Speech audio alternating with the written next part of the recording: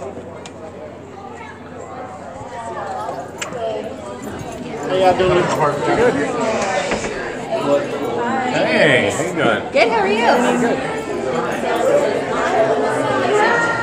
Where does Shelly sit? Oh, how you doing? Hey, how you doing? Look at the 100!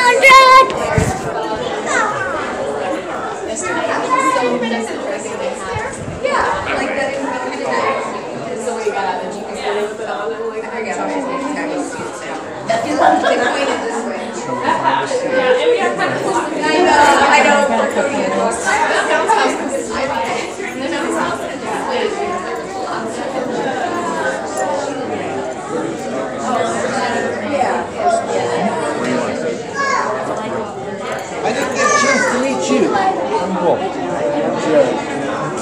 Yeah, I know this guy. Hello. Nice to see you, Karen. Welcome to the Kingdom Hall. Thank you.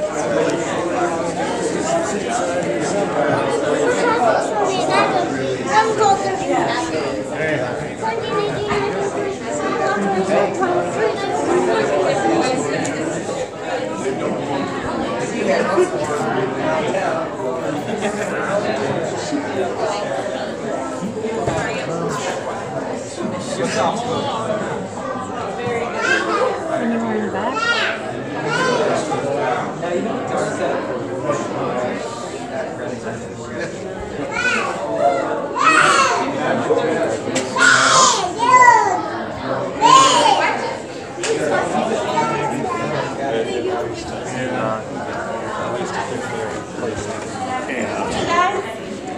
Oh, hey. How are you?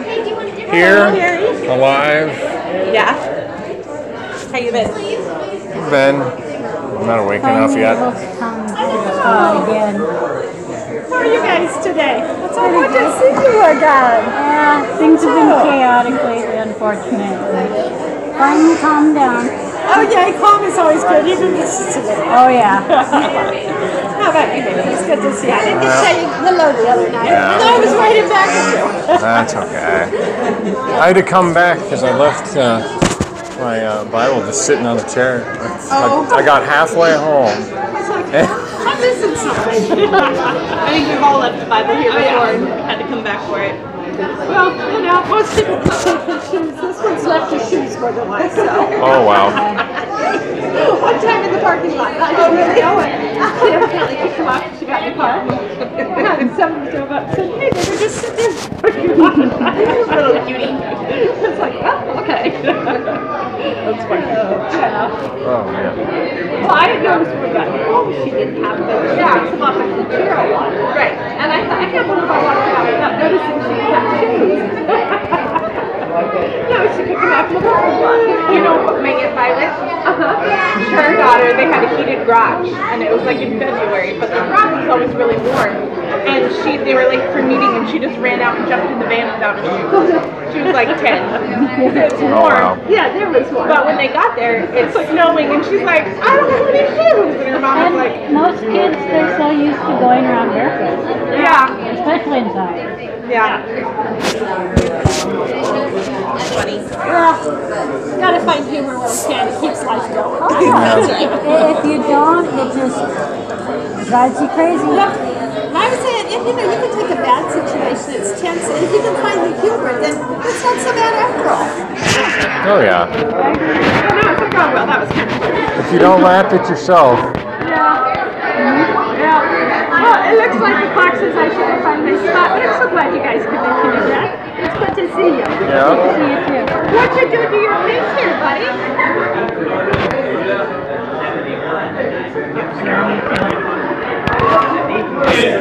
I'm all right. How you doing?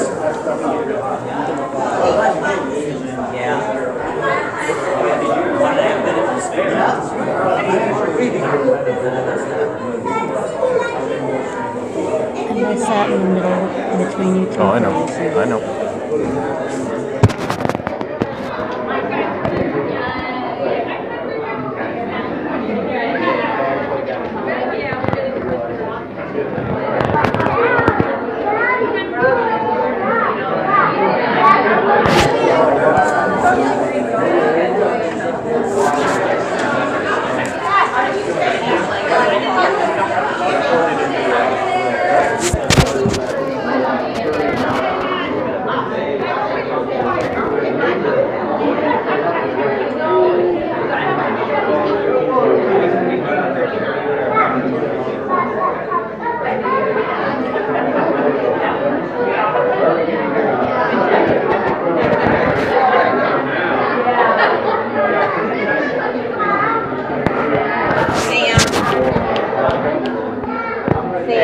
Hey, Matt. How you doing? Good.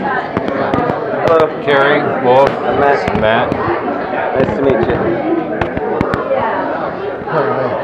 We have like 20 seconds to talk before it's I know. done. So what's new? Not much. I had a day off, and I figured, yeah. Not even. All right. I'll catch you later. Yep. Nice to meet you guys. Yep.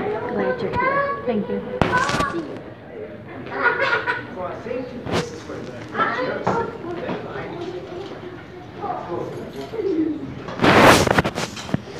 Friends, Iowa congregation warmly welcomes all in attendance for our public discourse and Watchtower study this morning. Before we have an opening prayer, if you're able to, I invite you to stand. We'll sing together song number 135 entitled Jehovah's Warm Appeal, Be Wise, My Son. I'm going to introduce our visiting speaker. That's song 135. Our great God Jehovah, we approach you this morning to thank you for all that you do for us. We appreciate this opportunity we have to worship you. We ask that you please accept our worship as a grateful expression of our love and devotion to you. We appreciate being here this morning in order to be instructed, in order to learn about your righteous ways. We pray that we're able to come to more fully grasp all that you require of us, and we pray that we can also have your spirit so we can apply what we learn. We appreciate very much having friends of like mind and like faith with us. We appreciate the strength that we get from that. So we thank you for that provision. We pray that you bless our association together as we work at inciting, encouraging, and showing love to one another. We pray too for our brothers and sisters around the world. We realize that some are undergoing difficult situations due to government opposition. So we pray that you continue to strengthen them, especially our brothers in Russia with the difficulties that they're facing. We ask too that you be with our speaker this morning, Brother Miller, as he develops his theme. And we pray too that your spirit be with the Watchtower study conducted Brother Olson as well as our reader, as they highlight the main points of the spiritual food that we'll receive through the Watchtower. So again, we thank you for all good gifts that you give to us, every perfect present that comes from you. We pray for your blessing upon our meeting now, and we ask all things, thanking you, praising you in Jesus' name. Amen. At this time, please give your attention to Brother Miller from the Lake City Iowa congregation. The theme you will develop this morning: how can youth cope with today's crisis?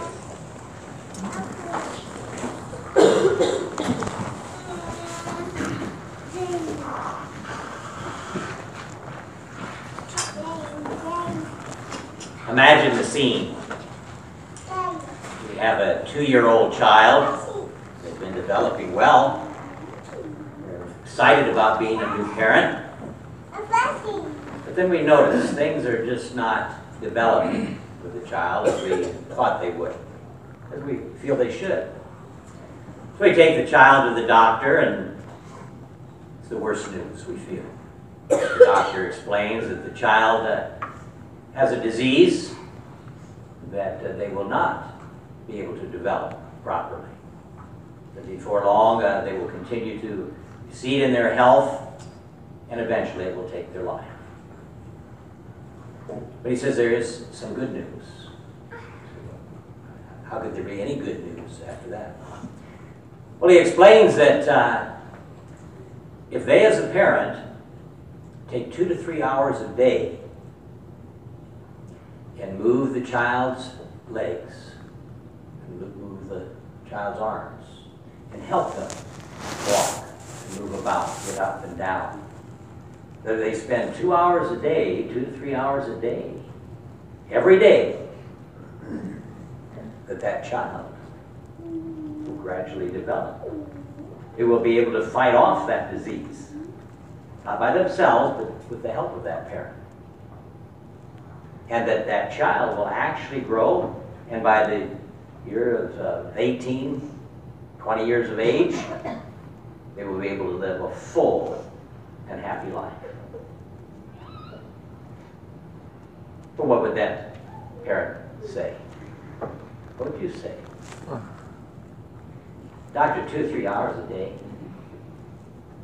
I'm a busy guy. I couldn't spend that kind of time. We wouldn't say that, would we? It wouldn't matter if we had to simplify our lives in order to take just a part-time job. No matter what arrangements we had to make, we would make it. Because we have that kind of love for our child. And you know, that's not just unique to Jehovah's people. Probably most parents in the world would do that too, wouldn't they? Because there's that love for our children.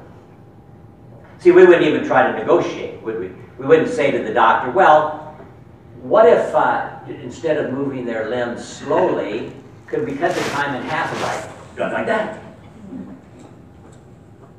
See, we wouldn't try to negotiate it. Whatever it took is what we would give. Well, as servants of Jehovah, something that does make us unique is that we recognize that as important as the physical and mental well-being of a child is, their spiritual and moral well-being is just as important. In many ways, more important, isn't it? See, our goal is what is mentioned in the third letter of John. It's a very familiar verse to parents. And even though the Apostle John was probably speaking in regards to his those that he had taught the truth to and helped develop spiritually, if that's true in regards to one's spiritual children, when you can combine both, having literal children that we're raising, become our spiritual children, as it were, well, that's a double combination, isn't it? And this is our goal as a parent. 3 John, verse 4, no greater joy, or the footnote, cause for thankfulness, do I have than this, that I should hear that my children go on walking in the truth. I just picked that number, spending 2 or 3 hours a day, illustration that a doctor might give as a prescription.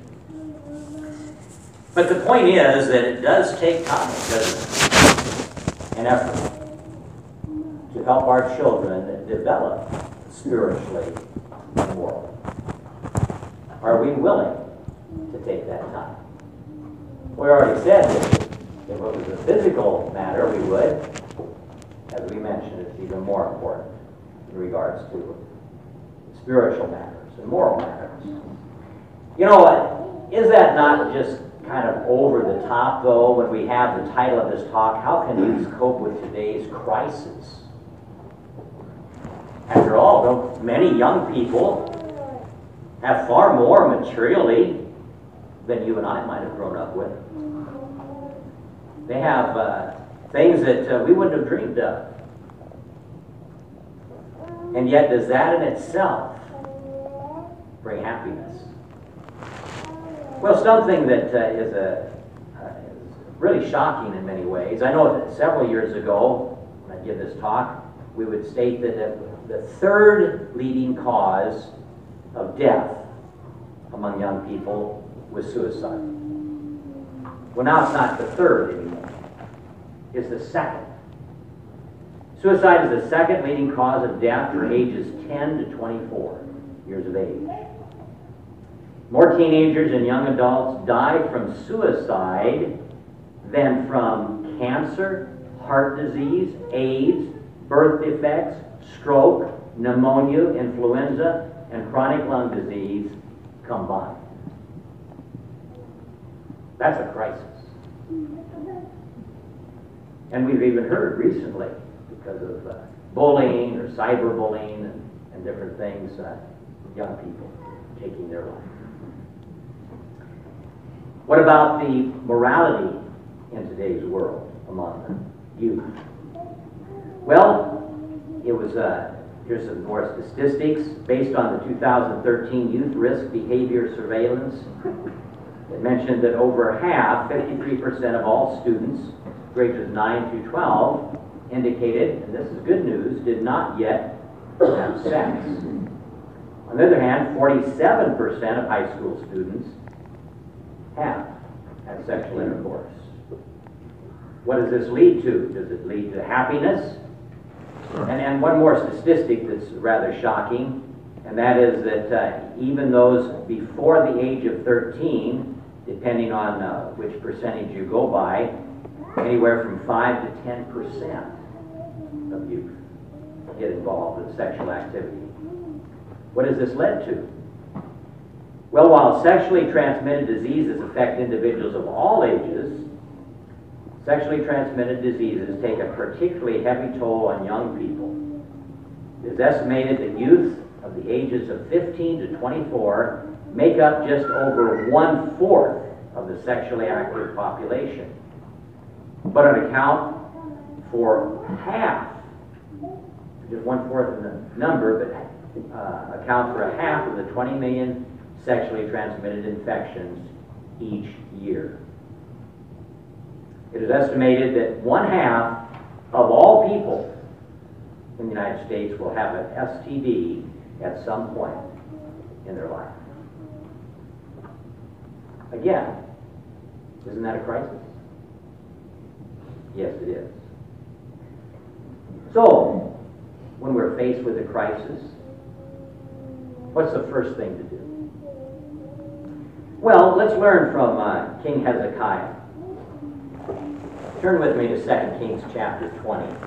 Now, we used that illustration earlier in regards to if there was a physical ailment of our child, the great lengths we would go to help them recover. Well, if you remember King Hezekiah, we pick it up there in verse 1, he's faced with life and death. It says, in those days, this is 2 Kings chapter 20, in those days Hezekiah became sick and was at the point of death.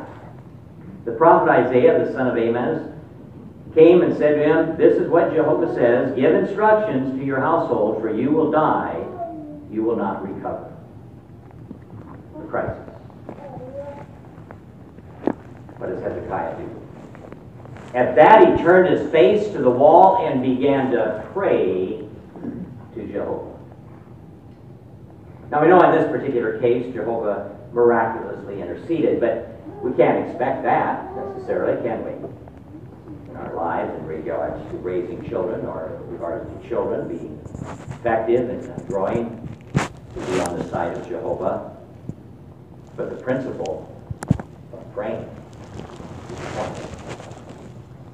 Parents should make it a matter of prayer that we could be successful in raising our children.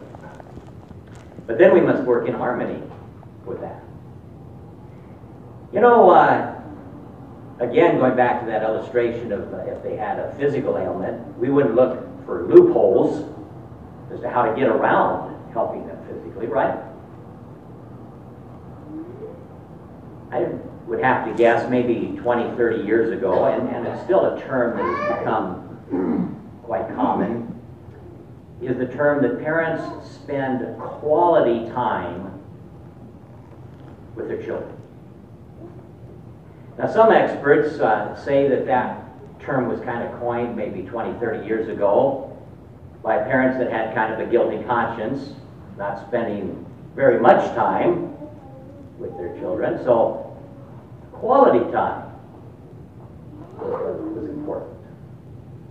And what is considered quality time? Well, it's spending exclusive time with the child to teach them, play with them, and so on. Well, when a survey was taken, here is what working mothers were able to spend an average of 11 minutes daily of this quality time. And on weekends, 30 minutes per day. Working mothers. Working fathers spend around 8 minutes on weekdays and 14 minutes per day on weekends of this quality time. Well, we might think, well, that's why I'm glad that the mother, non-working mother, or maybe a stay-at-home father, that's got to be much better. Well, the average for non-working mothers, instead of the 11 minutes a day, the non-working mother was able to spend 13 minutes a day of quality time. Now, really, I'm not trying to minimize the importance of quality time. That's important, isn't it? Quality time.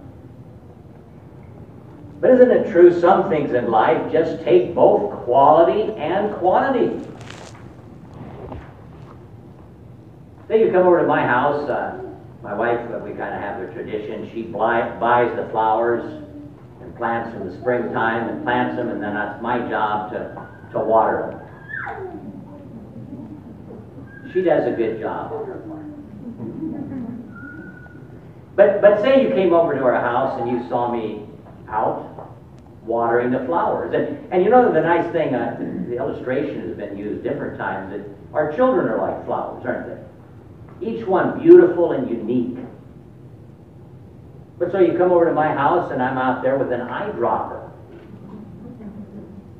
putting a couple drops on each flower. You say, well, Jim, what are you doing? And I said, well, I'm watering the flowers. You say, well, it's going to take a little more than that. And I say to you, I'll have you know this is quality water. Takes both, doesn't it? You'd be glad, you'd say, well, I'm real glad that it isn't tainted water, but it's going to take more.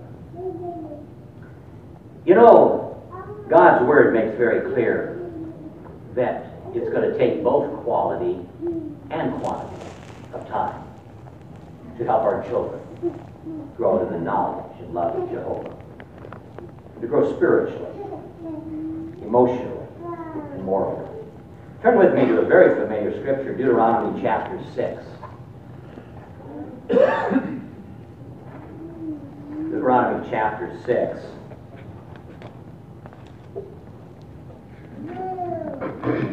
And it starts off, and we often talk about this, but let's talk about it in a little more detail. In verse 5, where we're going to train up our children. And you know, even if we don't have children or grandchildren, the principles that we're talking about today, there's an application, isn't it? Because we at times learn of fatherless children, either literally or spiritually only. Today in the Watchtower, doesn't it mention that in certain circumstances we may be called upon to, because of unusual circumstances obviously, but maybe in the door-to-door ministry, return visit, Bible study, we find a young person and the parents don't want to pursue the truth, but they allow the children to be taught. We might be in that circumstance, right? And so how can we help you, whether it's our children, grandchildren, or another young person that we're concerned about? Well, notice verse 5, it says, you must love Jehovah your God. This is the starting point. Don't start here, it won't work. It says, you must love Jehovah your God with your whole heart and all your soul and all your strength. So it starts in our own heart if we're going to pass it on to our children or to other youth. That's reasonable. Maybe you've heard this illustration before. You know, if you've ever taken a ride in a commercial plane, the individuals always tell you, in case there's a loss of cabin pressure and the oxygen masks come down, what are you supposed to do? You're supposed to put your own on first. Now that may seem selfish. No, I'm going to do my children first. But it's good logical thinking, isn't it? Because if you're starting to put theirs on and you pass out, guess what? No one wins. So you're assigned to get your own on first, and then get your child's. And that's what Jehovah's saying here, isn't it? Develop our own relationship with Him, our own friendship, our own love. And then we're in a position to help others, whether it's our children or whoever we're trying to help. But now we get into where we were talking a moment ago about quality and quantity time. Because it says, these words that I am commanding you today must be on your heart, like we've already said, and you must inculcate them in your sons. And speak of them, obviously, and your daughters, and speak of them when you sit in your house and when you walk on the road and when you lie down and when you get up. Yes, that's quantity too, isn't it? It's been noted that children do not do scheduling real well in regards to communication and sharing with you their inner thoughts. So again, if we assign, well, son or daughter, we're going to every night at from 6 to 6:15, you can pour out your heart, and then we're done. Till tomorrow. See, that's not the way it works, is it? See, any parent, I know when we were raising our children, a lot of times the window of opportunity is fairly small sometimes. They come home from school, oh, Dad or Mom, I got to tell you what happened. Now, sometimes it's unavoidable to have to say, well, honey, hold that thought, and I'll get back to you in just a few minutes here. Sometimes that's just the way it is. But ask any parent that puts off that opportunity. Says, well, I can't talk right now, but in an hour we'll talk. So you get back to them in an hour, want to talk to them about it. And you know what quite often happens? Oh, never mind, it's not important. Or I forgot what I was going to talk to you about. There's that little window, and we needed to grab it right then. Another thing that this seems to be highlighting is that the more time we spend in doing a variety of things with our youth, the more the opportunities that they'll do spontaneously as we have conversation with them. Let us know what's in their hearts. And we've been warned as parents to try not to overreact. It's kind of a tendency, isn't it? If our child says something, maybe some experience they had at school, and they tell us what they did, and it wasn't really the right thing to do. But if we panic and you did what? What happens in the conversation? It's all of a sudden ended, isn't it? Or it's very difficult at least. Whereas if we remain calm, and say, well, now why did you do that? Did any of your other classmates? We get the idea. And so, as parents, we recognize the importance of good communication. But you know, something that's even more important in communication, conversing that way,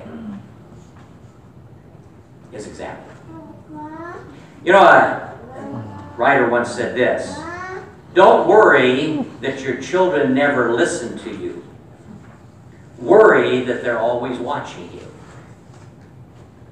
There's some truth to that, isn't there?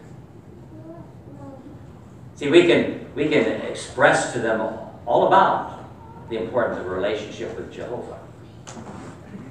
But they'll be watching to see if we really are living up to, say, Matthew chapter 6, verse 33, of seeking first the kingdom. We all recognize that family study night, family worship, we've all got that marked, don't we? And that's good. That's important. That's vital. But you'll notice that here in Deuteronomy, it indicates the truth would be a way of life. Something that children are very, very sensitive about is hypocrisy, or saying one thing and doing another. Now, no parent is perfect, and so we readily admit that too, don't we, to our children. But see, if we tell our children on family worship night that, well, this week it won't work because I've got some extra things to do around the yard, or, you know, fill in the blank. And that's fairly common, that we have excuses. But then when we decide that it's time, hey, tonight's family worship night, and say our children have, well, yeah, but I have this to do, or I have that. See? We have to live with the fact that we have set the example. Now, naturally, we spend most of the time here today dealing with our responsibility as parents. But you young ones, you have the main responsibility as you grow, don't you, of developing and maintaining a close relationship with Jehovah. What can you do? Turn with me to Ecclesiastes chapter 11. And these are some of the things that we as parents can also review with our children, but for the next few minutes we're especially talking to you young ones. Ecclesiastes chapter 11 and verse 9. Now we often talk about, whether we're talking to adults or children, be careful that the heart is treacherous. Don't just follow your heart. And that's good counsel. But there's another side to this. Notice in Ecclesiastes chapter 11, verse 9, it almost sounds like just the opposite. To follow your heart. Now, so what is the point? Ecclesiastes 11:9. Rejoice, young man or woman, while you are young, and let your heart be glad in the days of your youth. Follow the ways of your heart, and go where your eyes lead you. But know that the true God will bring you into judgment for all these things. Yes, what the writer here, under inspiration, seems to be indicating is, you young ones, as you fill your heart of good things in Jehovah's ways, then, when your heart is right, you can follow it. As the video we enjoy, jw.org, or broadcasting the best way of life, right? And see, if a young person, if you become convinced that this is the best way of life, you can follow your heart, because it will lead you in that way. We recognize that, you young ones, we want you to recognize that the whole world is lying in the power of the wicked one. You know, quite often, young ones like to have the idea, well, I have to be my own person. I have to do my own thing. But notice in Romans chapter 12, verse 1 and 2. See, the truth of the matter is, someone and something will shape us. None of us are really a total island by ourselves. In Romans chapter 12, and verse 1 and 2,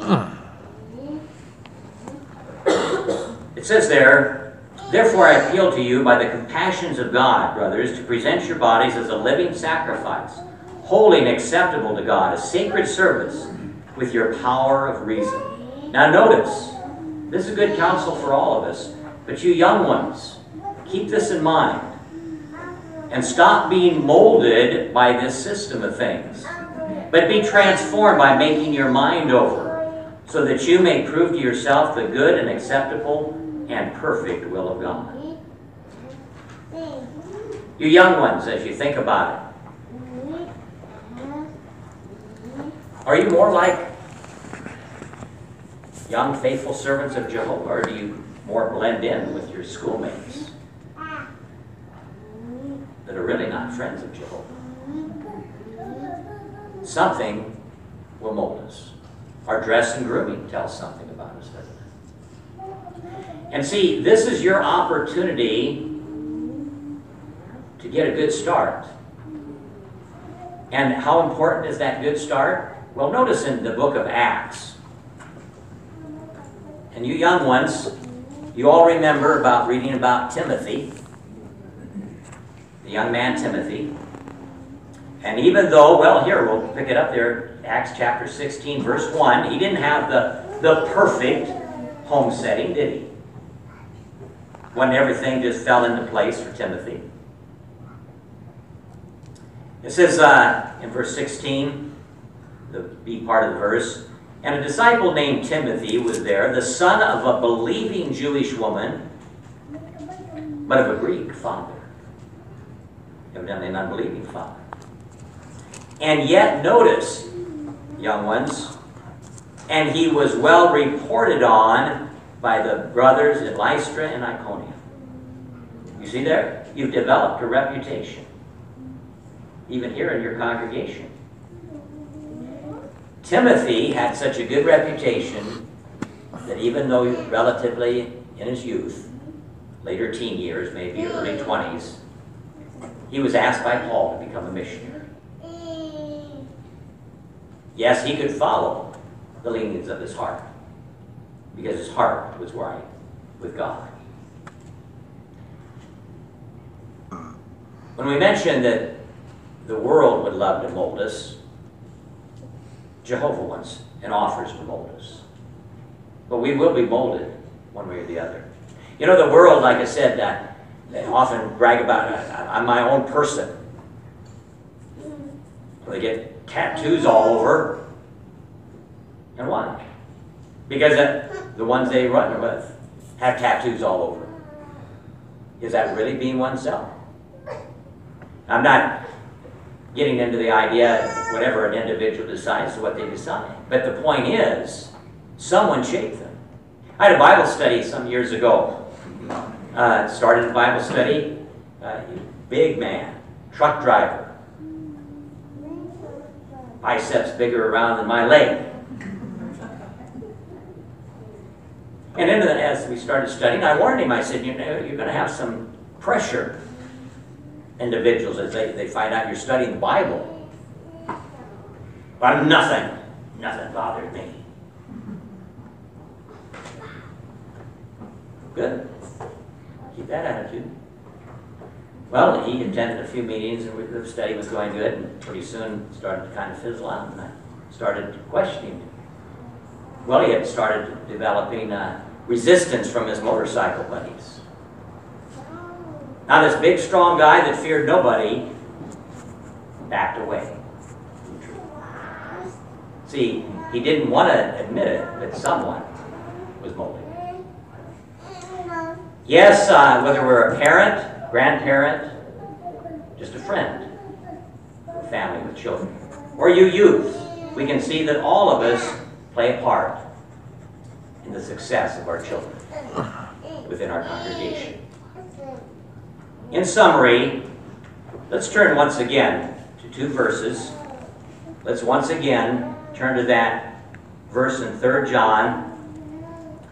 Because again, we emphasize this is the goal of we parents, grandparents, concerned adults. No greater joy do I have than this, that I should hear that my children, grandchildren, or fellow servants in the truth should hear that they are go on walking in the truth. But you young ones, I have a verse that I would like you to read. In Proverbs chapter 27, verse 11. And it really ties in with the song that we started with this morning. Here, this concluding verse is aimed right at you, you young ones. Proverbs chapter 27, verse 11. Be wise, my son. Be wise, my daughter. And make my heart rejoice, Jehovah's asking, so that I can make a reply to him who taunts me. May you answer Jehovah's invitation there. May you young ones not only cope with today's crisis, but exceed and become resilient as faithful servants of Jehovah now and throughout the rest of your life.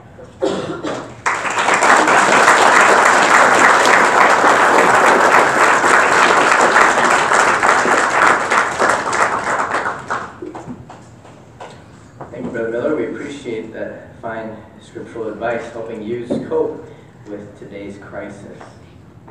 Next week, we invite everyone back here at the Kingdom Hall for our meeting at 10 o'clock. Our public discourse will be given by Brother Larry Mills from the Lake City, Iowa congregation. His theme is Reach Out for the Real Life. So we'll look forward to that. This time, we'll give our attention to Brother Olson as he transitions to the Watchtower Center.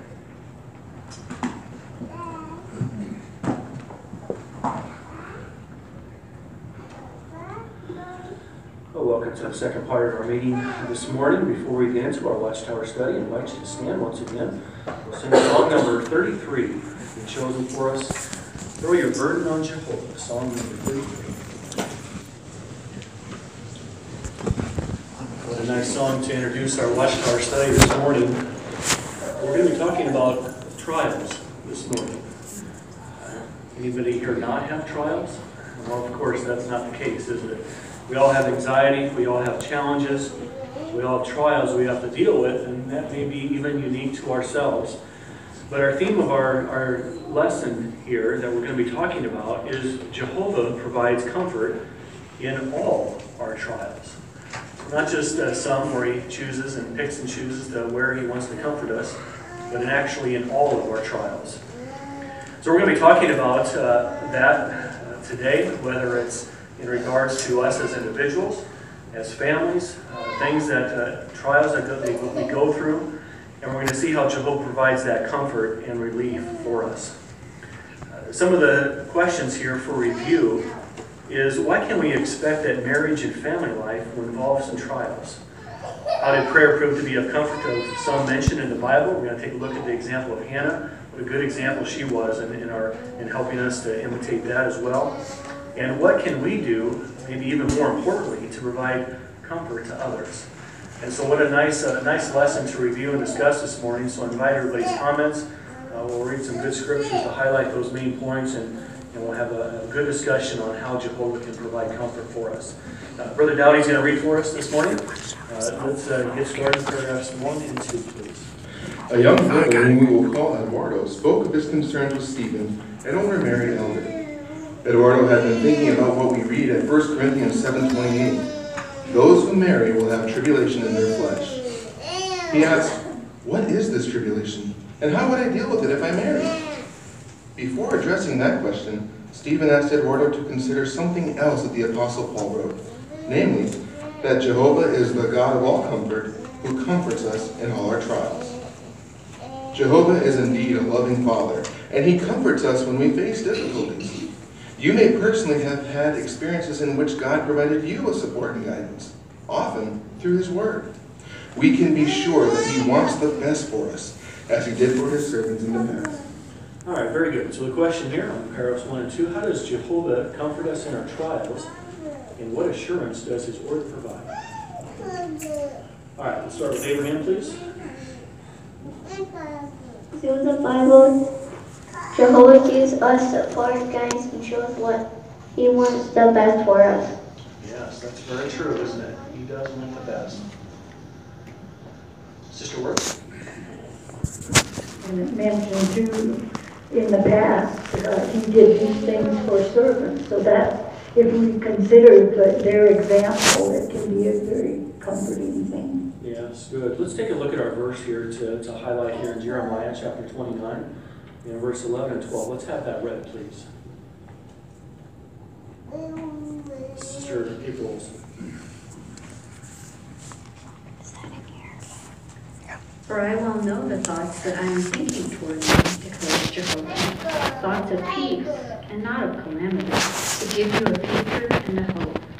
And you will call me and come and pray to me, and I will listen to you. What do you appreciate about this verse, about Jehovah, the kind of God he is? Sister Miller? I appreciate this verse that yes, Jehovah is a loving, comforting God, but he wants something from us. And he shows us that we have to go to him in prayer and communicate with him so that he knows that we are in need of him and that he is aware of our needs. Yeah, good. Brother Holmes?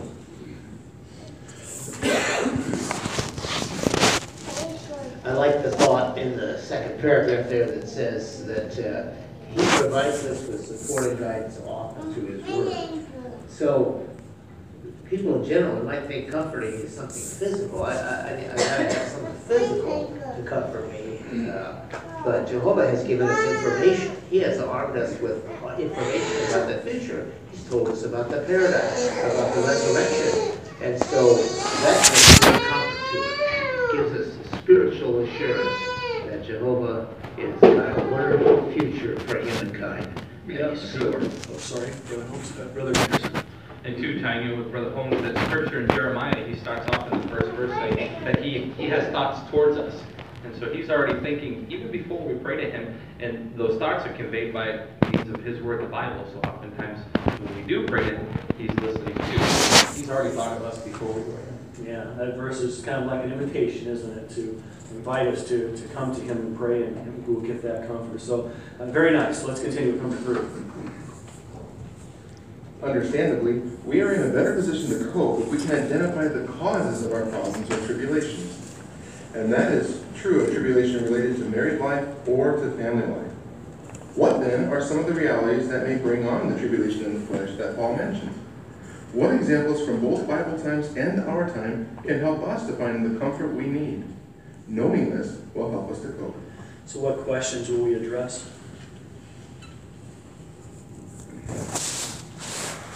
Mr. Thiessen? What are some of the realities that bring on this tribulation in the flesh? And then what examples from both Bible times and our time can help us to find comfort? Yes, very good. So let's go into our first 7 in here, trials, tribulation in the flesh, 4 and 5, please. We can read what God said near the start of human history.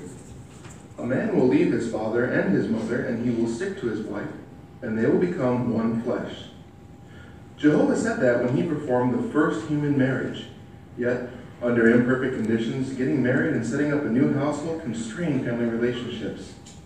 Usually, parental authority is being replaced by the authority of the husband. God authorizes him to exercise headship over his wife.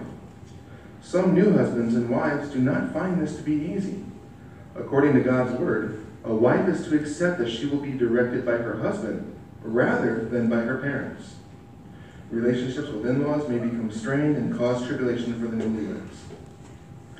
New anxieties often surface after a wife announces to her husband, "We are going to have a baby." Usually, a couple's joy over their prospective child is tinged with some apprehension about medical issues that may arise during the pregnancy or later. And there will be an economic impact to consider, both immediate and long-term. More adjustments become necessary when the baby arrives. The new mother's time and attention may be focused on caring for her child.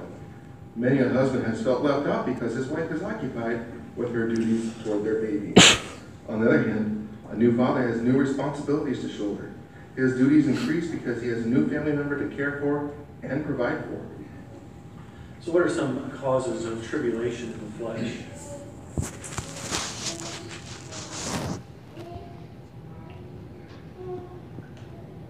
Sister Dowdy.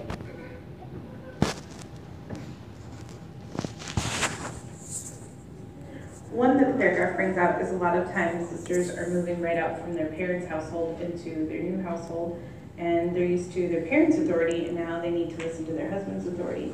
And so both the husband and wife can sometimes find that difficult, and it also sometimes strains the relationship with their in-laws. So that's some tribulation. Yeah, very true. Sister Words? We've heard the term sometimes of dreaded mother-in-law or something like that, because they stick their nose in, or they probably shouldn't, in the young couple's affairs. So it's good for parents of the children that are married to let them live their own lives, and if they can help in a way that isn't obstructive. Thank you. What does Romans 3:23 help to bring out as well?